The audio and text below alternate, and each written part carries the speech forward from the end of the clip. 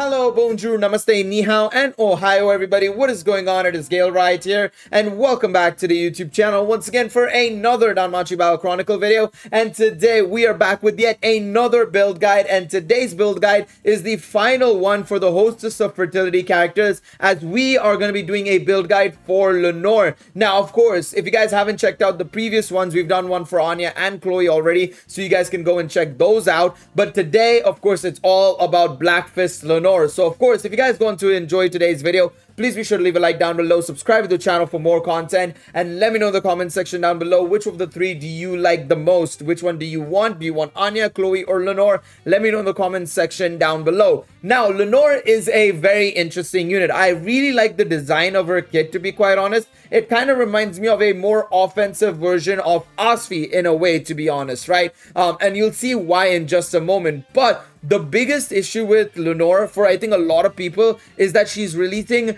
right after the release of Earth Bell, and of course both of them sharing the same typing. A lot of people might be like, well, I don't need another Earth unit, right? Necessarily, I don't really need another Earth unit, and I'd completely get that. But especially with Uncharted Battlefield and of course the potential for more difficult content coming up in the near future, we know that there is a PvE content coming in June. We don't know what that entails. Will we need multiple units? We don't know. But if we do need it, then Lunor is still a fantastic option. Now, the positive thing about Lunor and the rest of the Hostess of Fertility units is that they are all non-time limited. So you don't need to summon on their banners to get them. They will be available in the regular gacha for one, and two, they will also be available in the general pool for other banners that will come in the future. So, of course, even if you don't summon for her now, you will get her inevitably thanks to the regular gacha and, of course, the guaranteed tickets that we will be getting down the line. Inevitably, right? So that is the advantage of course, you know, these three being non-time limited and generally having non-time limited units in the game.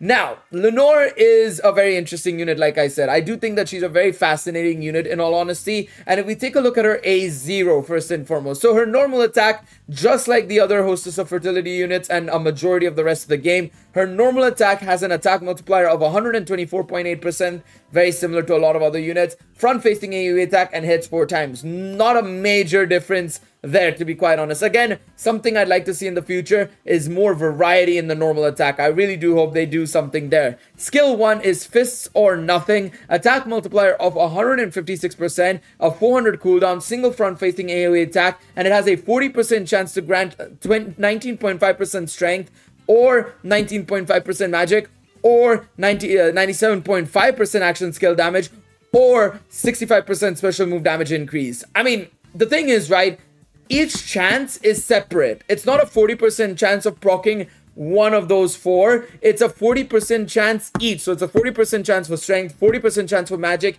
40% chance for action skill damage, and a 40% chance for special move. So you can proc any of those, and you can proc all 4 of those at the same time, or you can proc none of those. It's like, it depends on your luck, basically. You can proc 3, maybe not 1. You can proc 2, maybe not the other 2, and so on and so forth. It's just random. And unfortunately, if I'm not mistaken, if we jump it up a bit in the Awakenings, yeah, the percentage chance of granting that doesn't necessarily go up. I wish it did. I think that's one of the things I would have loved to have seen. But I think this is pretty cool, in all honesty. The strength and magical ability increase, so the strength and magic increase can also be stacked up twice. Not the skill move or special move damage, unfortunately. But the beauty of that as well is that the skill 1 already has 2 stacks from the get-go. So with the ability board, that can go up to 3 stacks as well. I think that is fantastic, in all honesty. That is insanely good, and it honestly makes her such a interesting unit to use,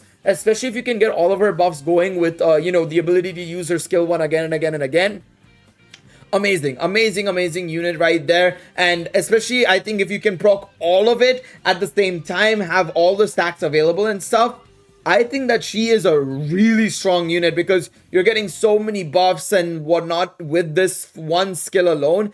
It's what I said with Anya, right? Is that if the character has some form of buffs and everything, it'll make them really good. And that's what's happening here basically with this Lunor. She's able to buff herself. Yes, it's a chance to buff herself, but I mean a 40% chance, and based on my testing in the trial mode and according to a lot of other people, it's fairly often that you proc at least 1 or 2 of those buffs, in all honesty. So to be quite honest, especially if you have the 3 stacks, you should be in a very good position to launch these buffs, in all honesty. I think the one thing I would have loved to see maybe that would have made it even better is if the cooldown was 200 instead of 400 like Water Bell. I think that would have made her insane, because you would have been able to continuously keep this going, keep these buffs going no matter what. It would have been insane. It would have been insane. Her second skill is very basic. It's an attack multiplier of 156%, Flying Fist that is. It has a 400 cooldown, so yes, it has actually a half-time cooldown effectively. So it isn't 800 cooldown like all the other skill 2s. It's a 400 cooldown, so you can actually get her skill 2 off just as fast as her skill 1. It is a front-facing AoE attack, and it hits 1 time with a maximum stacks of 2. So just like skill 1, you start with 2 stacks on skill 2 as well, and with the ability board you can go up to 3 stacks of the second skill. Again, insane there.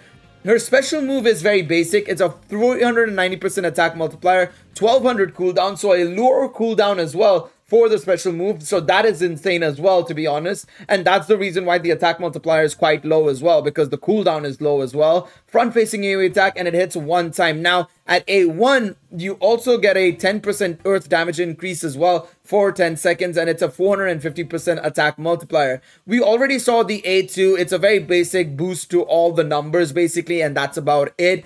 A3 also is a numbers boost, effectively, and then A5 as well is a numbers boost as well, 600% and 20% earth damage. I mean, in my opinion, I think you want to go for skill 1, her special move, and then her normal attack probably, and then her second skill. Her second skill's good, but I think her skill 1 is the most important, followed by the special move, followed by the normal attack. I think that is what you're going to be going for massively. The second skill you will definitely use here and there, but you want to just make sure that you can keep getting the buffs as much as possible. So that is what I would personally do. I'd focus on skill 1, then the special move, then the normal attack, and then skill 2. That's how I would personally do it, in all honesty.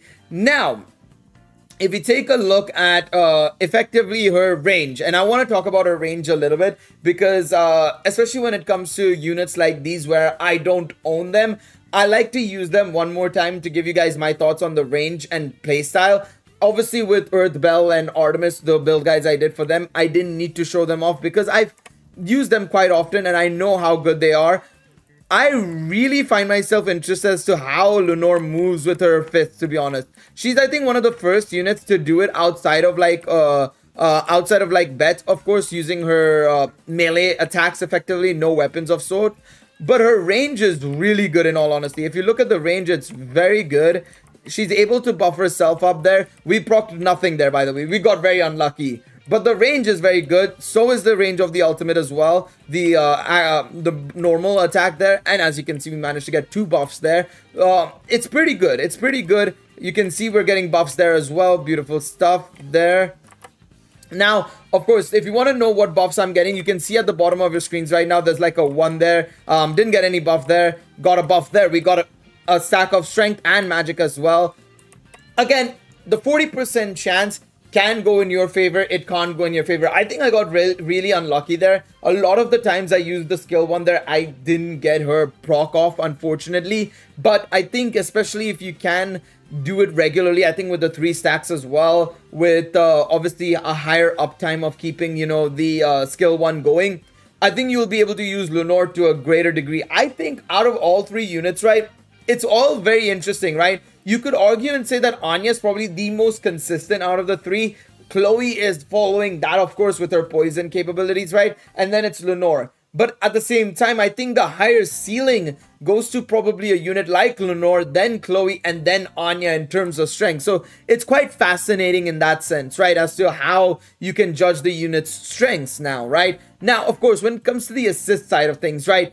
It's pretty simple. Of course, when you're looking at the type-based ones, Lily and Chigusa are probably the best options for her. You can also use the likes of course, this Hestia as well, who does give earth damage as well as normal attack damage on her assist skill with a really low cooldown as well. 25 seconds is pretty insane, to be quite honest, right? She also gives normal attack damage and stuff, which helps out massively. You could use Loki as well, but Loki obviously increases the damage you take as a unit, right? So that's the only reason why I wouldn't necessarily completely recommend her, to be quite honest. Hestia is still one of the best options, of course, if you're not looking for somebody on typing like a Lily, like this Lily, or even this Dress Chigusa as well, right? For example, right? So just keep that in mind. I think, you know, in terms of assist options, I'd say Lunor is fairly covered, in all honesty, especially if you've been playing for a decent amount of time, in my personal opinion. I think that will be something to take note of. Now, in terms of the battle items, I mean, it's pretty straightforward yet again that you want to go for the Goliath robe. You want to obviously take advantage of the stats bonuses it gives. You want to take advantage of the damage increase and strength bonuses that you can get consistently throughout the entire fight, rather than when you're just using it in fight, of course, right? Also, you could use the Hostess of Fertility item as well, the staff meal as well. Now, a lot of people were asking with this, you know, characteristic, it activates when the adventurer possesses the Employee of Fertility bonus, right? So, well, that is actually not for units like Ryu or Seer, unfortunately. They are specifically referring to units that have this tag specifically with them in the categories list, basically. So you see here, Demi-Human Female, Hostess of Fertility, Employee of Fertility. Ryu and Seer don't have this Employee of Fertility tag. They only have the Hostess of Fertility tag, which I don't get. I think they need to be a little bit more lenient with this sort of thing, but alas, that is just how the cookie crumbles when it comes to the Dancro devs. I don't understand it. I believe it should have just been Hostess of Fertility. That way you could have used that battle item even on Ryu, but on right now you can only use it on Anya, Chloe, and Lunor, unfortunately. But of course, that is still an option for players, especially if you don't have the Goliath robe, for example. This is the next best option you have. You can get it right now, of course, right? The Vigor Amber as well is still a fantastic option, of course, if you are looking into that as well, right? So just keep that in mind, of course, right?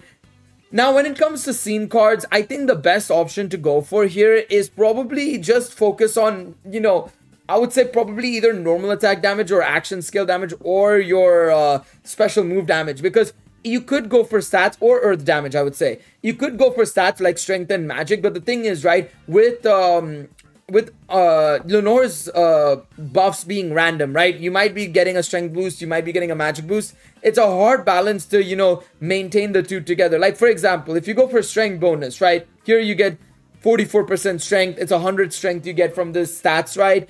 Great, right?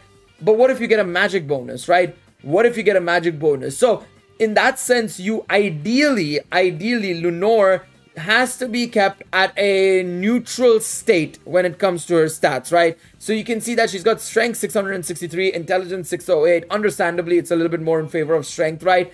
But ideally, you want to try and balance the two numbers, because then you are going to effectively get a bonus from both sides effectively, and you won't be suffering if you go for magic instead of strength, because then magic will give you less damage if you have a lower intelligence stat, right? Because remember, strength and intelligence are one half of a whole attack stat, effectively one half of the whole damage stat, right? So if you go for more strength but your strength stat is lower, that means, well, you're not going to get as much of a bonus if you go for magic and you have a higher in magic stat, right? So you have to be careful on making sure for a unit like Lunor, especially, who does give both strength and magic to herself and it's chance based, you want to go for a balanced attribute stat boost. In all honesty, you want to go for a balanced attribute stat spread more so than anything else, and therefore you will be in a better position accordingly. So just keep that in mind when you are using her, is to make sure that battle items wise, scene cards wise,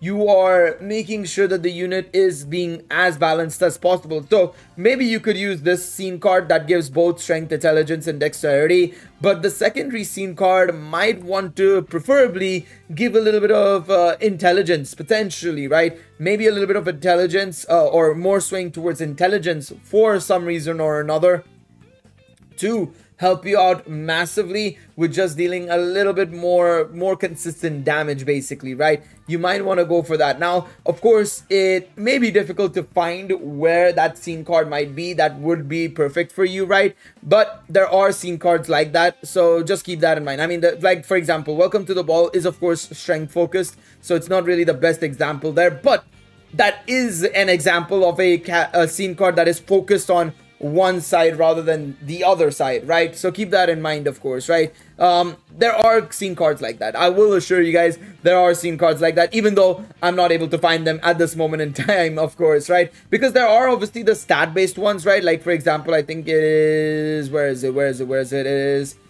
this one is giving magic, right? And of course it gives intelligence, but because it gives magic, it'll already increase the magic stat anyways, right? So that doesn't really help. You want to go for something more neutral based, if in all honesty, when it comes to the passive skill. And then the stats, preferably at least one of the theme cards should index towards magic, preferably. So yeah, keep that in mind. Keep an eye out on your scene cards list and see what you have and don't have that can maybe help you out a little bit in that favor. But yeah, let me know what you guys think about Lunor in the comments section down below. Hopefully this video could help you guys out in some way, shape, or form if you are building up your very own Lunor. Of course, future build guides will be on other units. Don't worry, we will be making a future build guide on units like Atarl, like Eyes as well, and so on and so forth. So be sure to be on the lookout for that. Thank you guys all so much for watching this video. Please be sure to leave a like down below, subscribe to the channel, and I will see you guys in the next one. Until then, take it easy, everybody. Bye-bye.